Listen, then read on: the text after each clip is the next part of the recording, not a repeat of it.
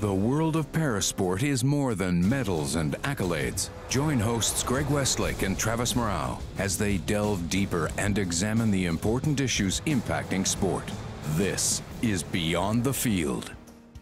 Hello and welcome to the show. I'm Greg Westlake. Being a high-performance athlete is a costly endeavor. Thankfully in Canada, the best of the best receive funding from Sport Canada's Athlete Assistance Program, or AAP. To earn that funding though, you must first be chosen, or carded, by one of the few national sport organizations funded under the program. While AAP isn't perfect, it does have its benefits. Later in the show, Travis chats with Danielle DuPlessis about the tuition support program, which is another key benefit of AAP. But first, we go to my conversation with carded Paralympic Nordic athlete Christina Picton. Before taking up cross country and biathlon, Christina played her entire para-hockey career without any funding, despite being one of the best female players in all the world. Competing with and without AAP support has given Christina a unique perspective. Christina, thank you so much for joining us today. How you doing? I'm doing so well. How are you doing, Greg? I'm doing amazing. Thanks for asking. You know, Christina, when I first heard of you, you were invited to the Men's National Para-Hockey Selection Camp, and it was an amazing feat in itself because you were the first woman ever to be invited to the camp. Just tell me a bit about your experience that week.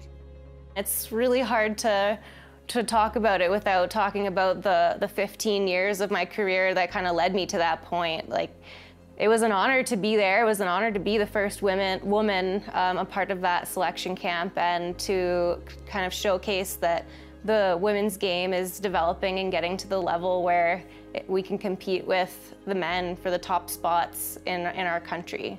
Well, that's the reason I asked Christina, is because almost every guy that you were on the ice with at that tryout camp at some point in their hockey journey has been carded and has received funding so that they can train and be the best athlete they can be. Have you ever received any type of financial funding to support your hockey goals? No, I've never been funded for hockey in the 17 years that I played. Yeah, that's why it was such a hard question to start off with. I feel like there's so much more to lead into that one experience. But yeah. So after 17 years of training, competing, and trying to reach the highest level of your sport with zero funding, could you just give us some insight as to how the funding would have changed your training and really your life? It would have relieved so much financial and emotional stress, like being a full-time athlete without the support of, IST support or the funding and even the coaching and the strength coaching resources that are available to carded athletes.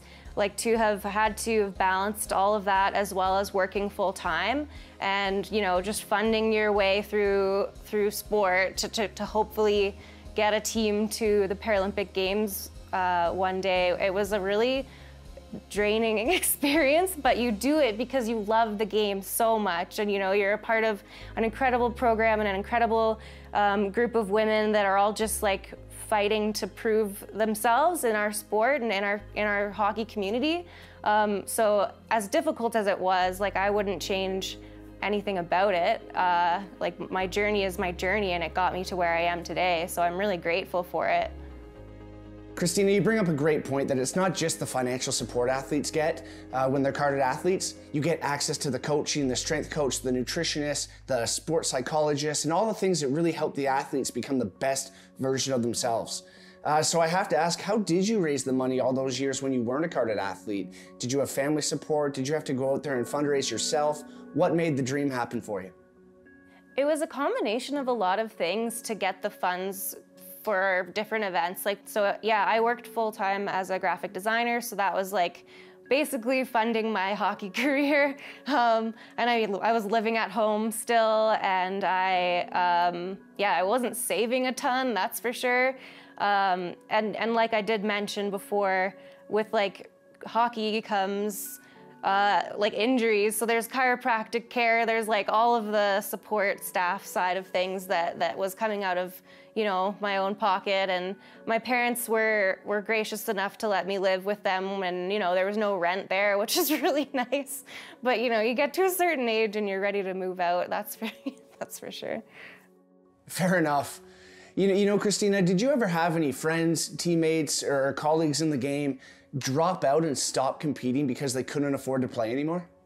Oh yeah, I witnessed a lot of women stop playing. I feel like it was at least one or two every season where the financial burden just became too much, or I can think of women that took out second, third mortgages on their houses so that they could continue to play and represent Canada, just to play the sport that they love and to fight for that position and for that dream of going to the Paralympics and representing Canada on the international stage. Yeah. Well, I'm sorry to hear that you lost teammates and friends for financial reasons, which leads me to my next question. You made the switch from para-hockey over to para-Nordic. And was the switch to para-Nordic about the fact that they have a carding system, they're in the Paralympic Games? What made you want to make the change? There was a lot of different factors for me to transition over to that sport, and I think the main one was that I had gotten as far as I could in para-ice hockey. Like, I was that first woman at that men's selection camp, and that felt like the farthest I could get with the support and with the resources that I had. I was starting to just crave more, and I was very lucky to be introduced to Robin McKeever and Colin Cameron early on in my skiing, and I could see the potential and they could see the potential in me. So it just came at a really great time where I was ready to push my own limits as an athlete, and then for there to actually be support there, and they welcomed me into the program and welcomed me into the community. So it was really hard to say no. Yeah. I love to hear that you're having such a great time training and competing in para-Nordic, but I have to ask, would you even be in this spot if you were a fully carded para-hockey player? That's a really great question. Maybe not. No, I think maybe I was so focused on para-ice hockey that if I had been fully carded and had the support that I have in skiing, I don't see why I would have turned away from the sport that ignited my passion for sport and being active and leading a healthy lifestyle. Hockey was what started it all for me. Yeah. Christina, what I see is we just lost one of our great female para-hockey ambassadors, all because we don't fund the women's game. Now you're gonna go off, become a famous para-Nordic skier, and start a whole new generation of Canadian skiers. Am I seeing that right? That is one way you could put it. Yeah, I guess, unfortunately. I mean, I'm still trying to stay involved on the, off the ice. I'm still doing work for our women's national program, design stuff, and I'm still trying to be a mentor as much as I can be. But yeah, my attention is fully on skiing and biathlon and what I can do in the next 4 years. Yeah. Well, that's incredible, Christina, and I know that we're going to be watching and cheering you on, and I just want to thank you so much for joining us today. You're not just one of Canada's best female athletes, you're just one of Canada's best athletes. Thank you so much. Thanks so much, Greg. More to come on Beyond the Field. You're watching Beyond the Field. Welcome back, I'm Travis Murao. Before the break, Greg spoke to Christina Picton about the benefits of and gaps in Sport Canada's Athlete Assistance Program. Another aspect of AAP worth discussing is the tuition support program. For every year an athlete is carded, they're eligible for a $5,500 stipend for schooling. Earlier, I caught up with Canadian wheelchair basketball Paralympian Danielle DuPlessis to discuss how she has benefited from that support and why others should take advantage. Danielle, thanks for joining us. Thanks for having me. So Danielle, how long have you been playing wheelchair basketball? I have been playing sort of recreationally for about 4 years, and then I joined the women's national team in 2019. So it's been 3 years of kind of high performance sport. Holy cow, so you've made the national team in actually a relatively short amount of time of playing. I did, yeah. It was a super quick transition for me as someone who had played stand-up basketball before. I think it made the flip easier. So it was about a year from sort of sitting in a chair to playing in Lima, which was a crazy transition. a quick one. So how long have you been carded under the athlete assistance program? Sort of same timeline. I've been carded since 2019 with at the start a development card and now a senior card. So you started with a development card first. What's a development card for those who don't know? Yeah, so there's sort of this tiered system when it comes to the way that Canada and like the federal government is able to support our athletes. So each team is allocated a certain number of cards, and those are like athlete sort of stipends. And so development players or players who are sort of on the come up but maybe not on the senior team yet receive a lower amount of money, which is a development card with some added bonuses like a tuition scholarship and things like that. And then sort of as you rise up and get to the senior team or go to a major, for example, you get upgraded to a senior card, which is worth a little bit more money and has a couple more perks attached. What was that transition like for you to go from a development card to a senior card? Like as an athlete, what did that take for you? Yeah, I mean, for me it was a couple years of work. Like I really had to give a big push. So I got the development card when I was living in New Brunswick and training alone a lot. And in order to sort of make that next step and make the women's team and be able to sort of contribute on the court, I ended up moving to Toronto to train full-time at the National Academy. So after I graduated from university in Mount Allison in New Brunswick, I moved to Toronto to kind of give it a go and see, I guess within the 3-year time span before Tokyo, how far I could take it. And it went okay. So that was it for me, was like this big push, a ton of training, and trying to really focus in on improving our wheelchair basketball to make the senior team. And then I guess a happy side effect there is the upgrade to the senior card. So you spoke about completing university before making this big push to make the national team. But now that you are on the national team, I've heard that you've accessed the tuition support program to continue your education. Can you take me through that? Yeah, I feel like if you know me, it's everyone's like, wow, you're still in school. That's the reaction a lot. So I finished my undergrad in 2018.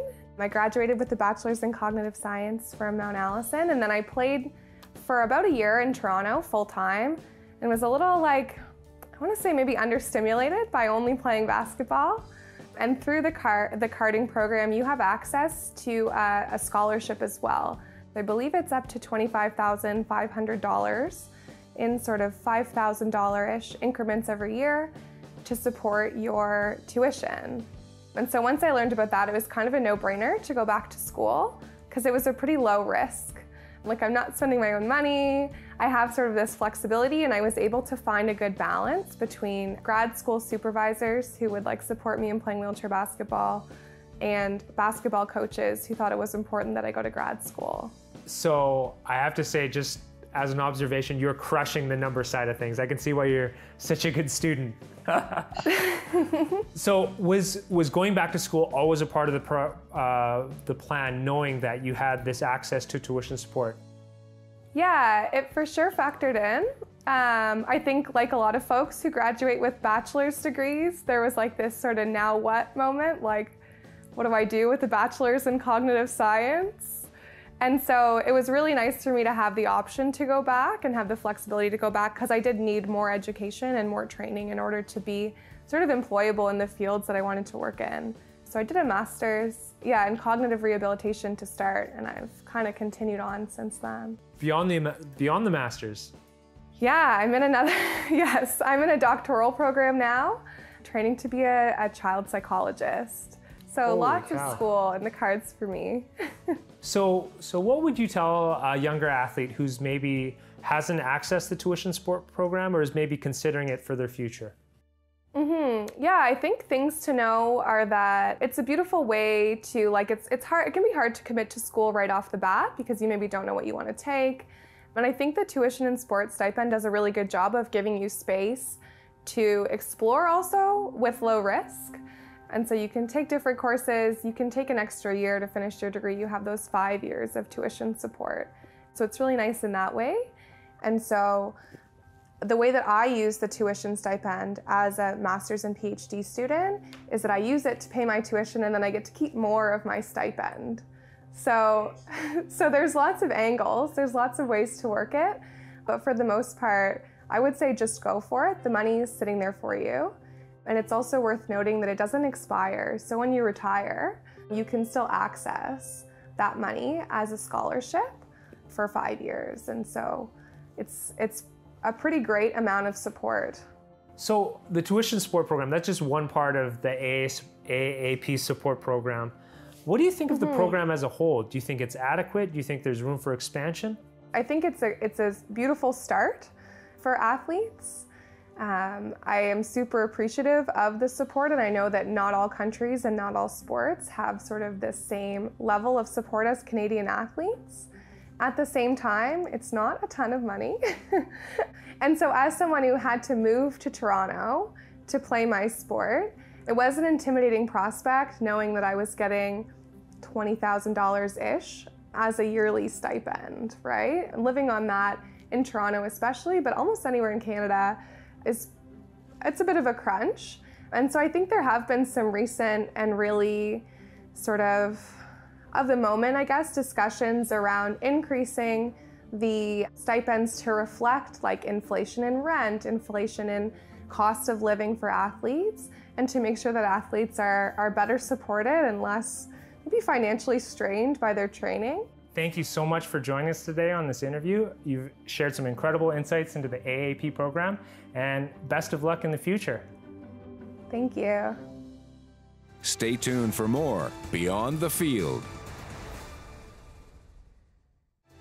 This is Beyond the Field. Welcome back to Beyond the Field. I'm your host, Greg Westlake, with my co-host, Travis Murao. We're talking AAP funding today. Travis, you've been a part of the, as people know it in Canada, the carding system. How do you feel about the program? I think it's an amazing program in that it provides support for us so that we can train at the highest levels without necessarily having to worry and stress about paying the mortgage, paying for groceries, paying for all your foods. But I think there's a lot further it could go in that it puts us just above the poverty line as athletes. And man, for the guys supporting families, for the guys who are living in the more expensive parts of the province, it can be a real challenge making ends meet. I noticed that you took advantage of the tuition support program. What was that like for you? Well, I did, and that was one of my early first kind of reasons I wanted to play Paralympic sport was I wanted to get my tuition paid for. And every year that you are a carded athlete in Canada, you get 1 year of your schooling paid for. So my original plan, just because I thought it would feel good to go home and say I got a scholarship, was to not have my parents pay my tuition. So the government of Canada was able to do that for me, and it was a point of pride for me. And so my original plan was play, get my education, and move on. But then, of course, you know, I ended up going to 5 games and fell in love with playing. But at least it wasn't, finances never became a reason why I exited the sport, which was amazing. Did you ever take advantage of the AAP? So I took a different route than you in that I started in school, and then once I made the national team, I was like, oh, school, I'll come back to that later. I mean, I've got tons of time, and now 20 years later, I'm looking more towards the twilight of my career, and I'm looking at the tuition support program, and I think it's the greatest thing in the world because it's going to give me some opportunities that I wouldn't necessarily have leaving the sport. Do you think that more and more athletes are going to be taking advantage of that program now that it's become more popular and that they've seen more athletes have success with it? Well, I hope so, but I think the one thing that I would encourage all young athletes to do is to hustle and to grind. If you just rely on what's given out, it's not enough. And I don't mean to be a jerk about it, but it's not. And what we see right now is, if you want to use the word that's so popular right now, inflation, the carding has remained the same or maybe got a little $500 bump in 20 years. But it has basically stayed the same. If you were an athlete in 1996, you were making the same AAP carding money as you are today. That's what I find insane, is here we are 20 years later and nothing has changed from the government, and that bothers me. It should rise as everything around us is rising as well. But that's just one issue I see. Is there any issues you see with the program? I think there's a lack of opportunity for athletes within the program beyond the AAP funding, where you have your RBC Olympian grants and Paralympic grants, and you have your CIBC training ground grants, but those grants and those scholarships and those bursaries are few and far between, especially for student athletes. So if we could see more corporate sponsorships step up to the plate and provide these grants and scholarships, I think it would make a big difference in the support we feel as Canadian athletes. Can you see any other areas where we've got room to expand the AAP program? Absolutely. I think we need more for the grassroots. I think for us to specifically target athletes, because that's what we do with the Olympics and the Paralympics, is we convert from other sports. We find people with disabilities, and we find a route and a sport that fits that athlete. But if we could find a way to provide some funding for those high-performance people that we found at a young age, like an RBC Performance Ground, we go find this amazing young athlete. Well, is there even just the littlest bit of funding we can give them to kind of kickstart their journey? You know, like we already talked about in different episodes of Beyond the Field, the entry to Paralympic sport is expensive. The equipment is expensive. So if there's some way that we can take this AAP and help some of the really good targeted young athletes get into the sport sooner, I think we'll produce more medals. And isn't ultimately that's what we're trying to do here? Competition is about winning. I couldn't agree more with you, Greg. I think one of the most important things for us to do is to help the Paralympic movement grow in all of the countries around the world, and that's going to help us and all of our athletes achieve greater success in the future.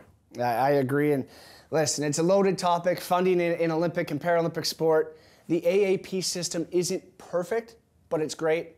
I know I'm thankful for all the support I've received over the years. I am too, for sure. But unfortunately, that's all the time we have today. For Travis and myself, thank you so much for joining us. Thanks for watching Beyond the Field. We'll catch you next time. Hosts Greg Westlake, Travis Murao, producer Ted Cooper, associate producer Alex Smythe, director of photography Matthew McGurk, videographer Jarrett Holt, senior editor Matthew McGurk, editors Nathan Clement, Danielle Waldman, narration Bill Hunt, media accessibility specialist Ron Rickford, audio post Mark Phoenix, color Adam Kemp, graphics Mike Smith, Andrew Antonello, senior producer Michelle Dudas, President and CEO David Arrington. Copyright 2022, Accessible Media Inc.